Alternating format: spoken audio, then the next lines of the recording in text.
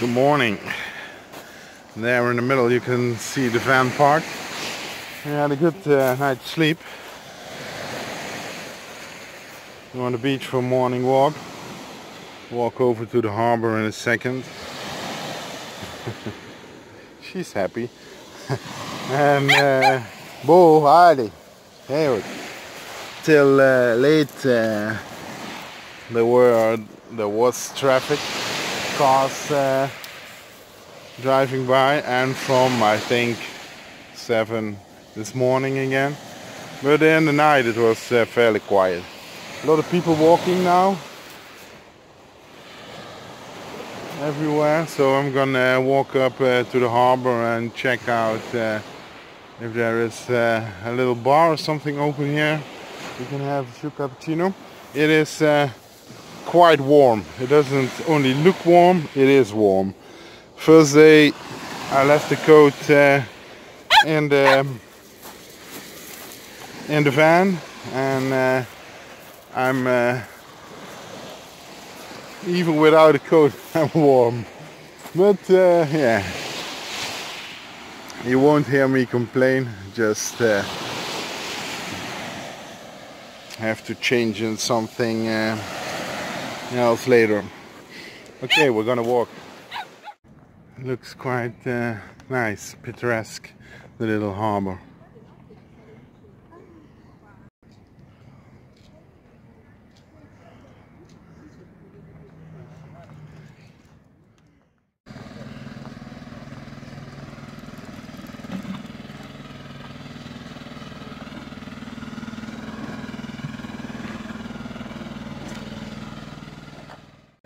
Not only in the canals in Amsterdam you find bicycles, also in the harbour on the Adriatic coast.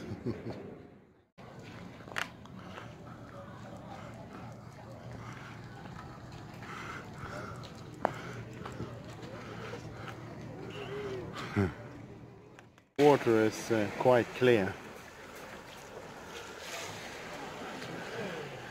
Yeah, this is a beautiful stretch.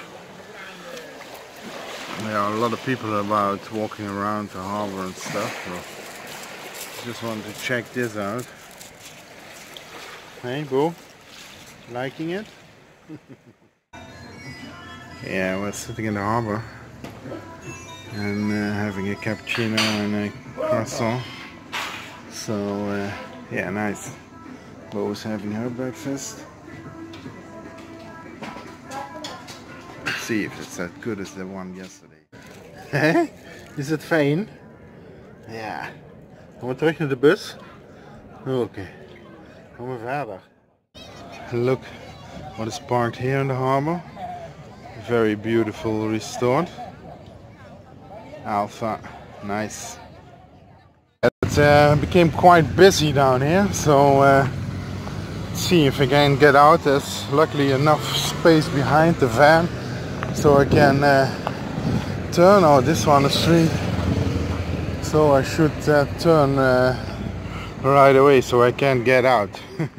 Safely I got on the road again from our parking space. It's always a thing when you're not parked nose to the road, and it became quite busy. Na 400 meter rechts afslaan. Daarna neem op de rotonde de tweede afslag. Luckily enough room to navigate and turn, so I could enter the road safely. So yeah, it was about 17 degrees in the shade. Yeah, the sun, it's an easy 20. So yeah, it's a little bit hazy. It's not full sun, but temperature is good, so let's go.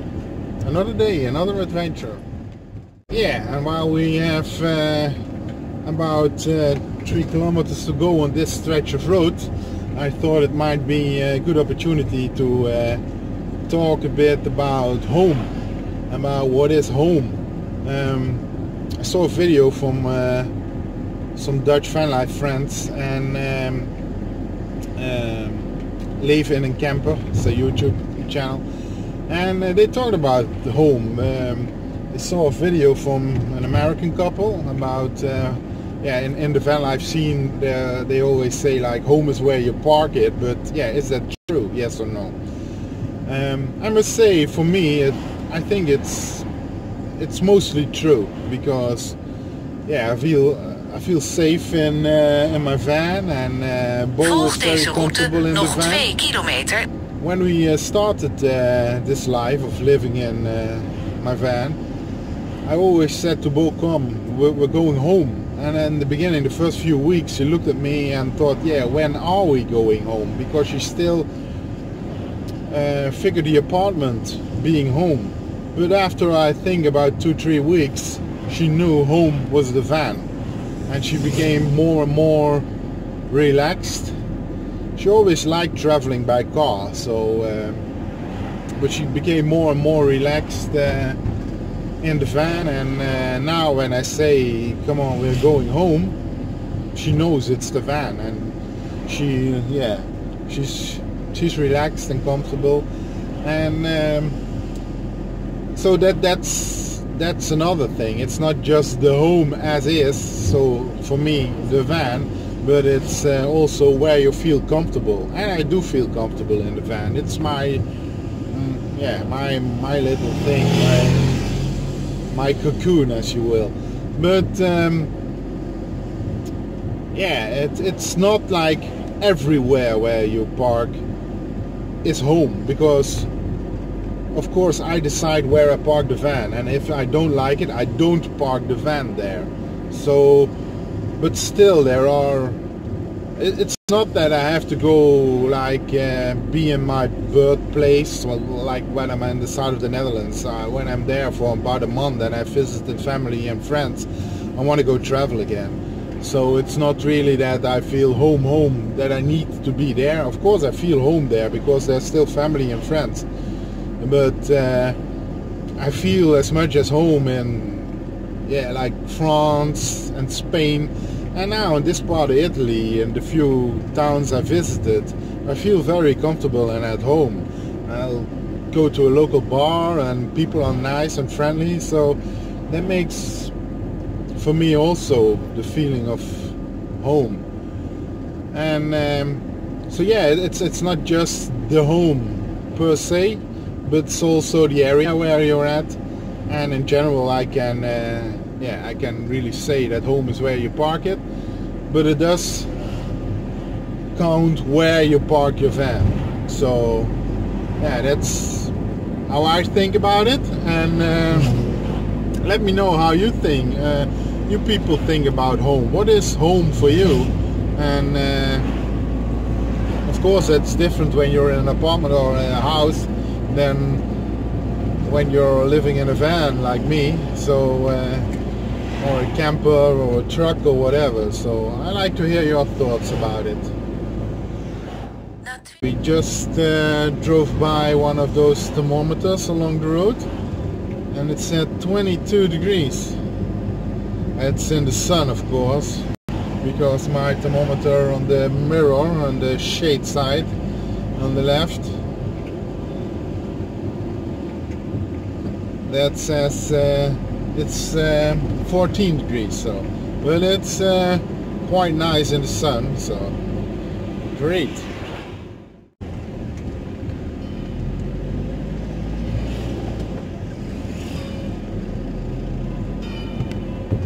Uur, 12 o'clock.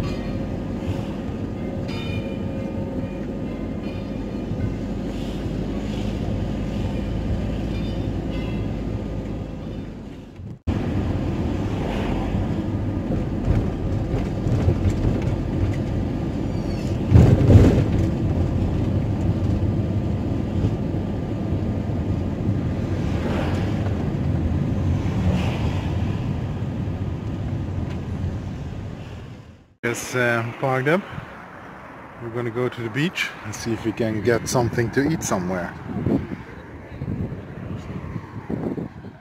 Yeah, hello? Hello?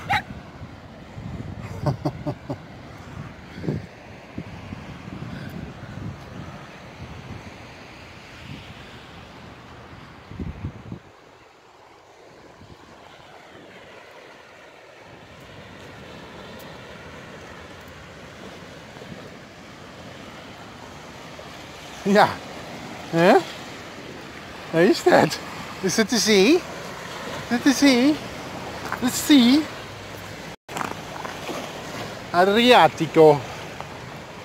La mare. Bo just got a biscuit. Grazie, grazie. And myself. View.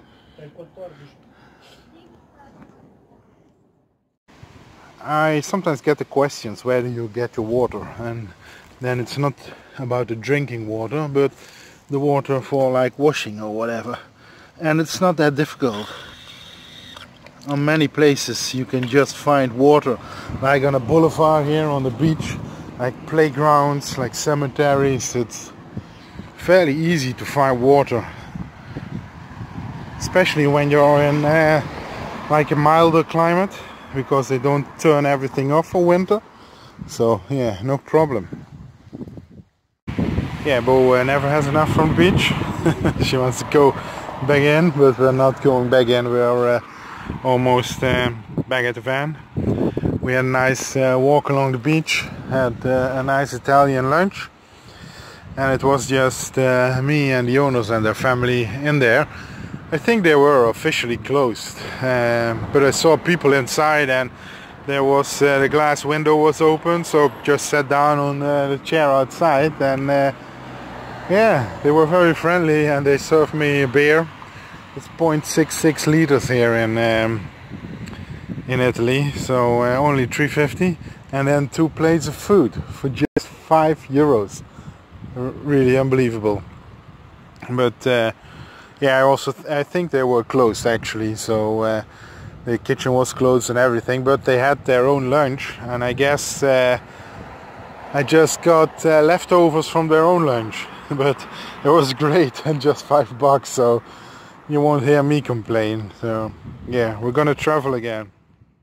Getting back to the van, I wanted to show you guys, I talked about a few upgrades. This is how I normally open my van, but now it won't open because I've got an extra lock.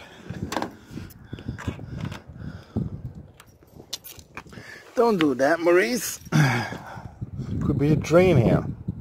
Yeah, it's like filming with one hand, so it's just extra security when you leave the van somewhere. Yeah, I thought I could stay directly on the coast for a bit, so I ignored the sat-nav and she said turn right. And yeah, I should have just listened, because after that, because the railway tracks are between the coast and this national route, I came to a lot of tunnels I wouldn't fit under, so it was 1 meter something or 2 meter 10 or whatever. But I need at least, to be safe, I would say 255, because the van is 247, and with the solar panel a little bit, maybe I can do 250. But let's stay safe, that's 255. So it took a while before I found the tunnel I could fit under. We're there. We're back on the SS16. Yeah, we're driving through Mare. Volg deze route nog 5 kilometer. But according to a big sign when entering this town, it said this town is exactly on the halfway mark from Italy, so probably halfway from the furthest point north to the furthest point south. I didn't know that, so I learned something. So you see, from traveling you get smarter. And with it being 5 minutes to 4, we're gonna put the van on the side in a bit and see what locations we can find for the night. With the sun setting between something like 20 past 5, at least that was yesterday, I want to park up, like say between 4:30 somewhere to find a location. So then I just put the van on the side, take Park for Night out, and find out what locations are on the route. So yeah, we're gonna do that in a minute. By the way, it looks very nice with the trees, and to the right there is like hills. I'll show you guys a little bit. See? Nice. I must say, this is the first village where the road is that bad that it's hard to drive around the holes sometimes. Here it's still possible to go around, but sometimes it's really isn't, with oncoming traffic or parking or whatever. Now I'm on the other side, so there is no traffic coming, so I can do that. But yeah, this town, it's the first town that it's this bad. I would say this stretch is reasonably, again, like you always see when you put on the camera. But yeah, I've got some crazy potholes, and it's always nice on a road like this that you've got a car in front of you, because the way that one is bouncing, you know if it's a deep one, yes or no.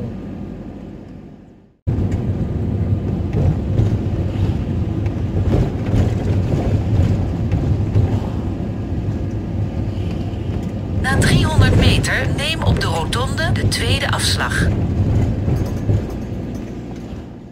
That gas station, not because I had to fill up, but to look at the Park for Night app for a location for the night, and I found something a few villages ahead, so it would be like 15 to 20 minutes, and then it is 4:45, so yeah, let's see.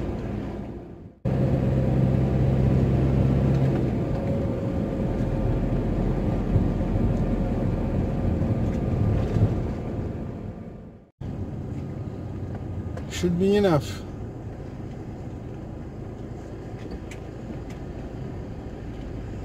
Ja, geen gras. Hartstikke idee. Phew!